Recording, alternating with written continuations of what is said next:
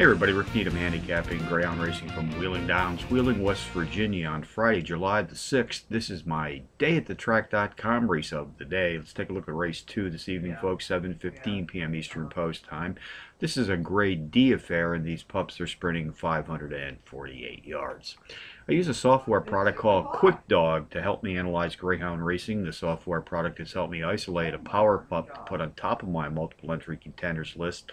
And on this entry tonight, number 2, Resplendent, I'll make a win, place, and show wager. I also like to play the boxed exotics here at Wheeling, so along with number 2 tonight, I'll be boxing number 5, Bala Yodel Girl, number 4, Gabe Cyclops, and number 6, Escapist, 2546 in the second from Wheeling Downs.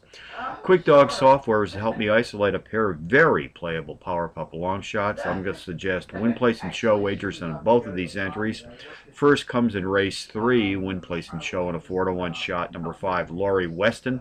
And in race 6, win, place, and show on a 7-to-1 shot, number 6, Ellis Rhythm Angel.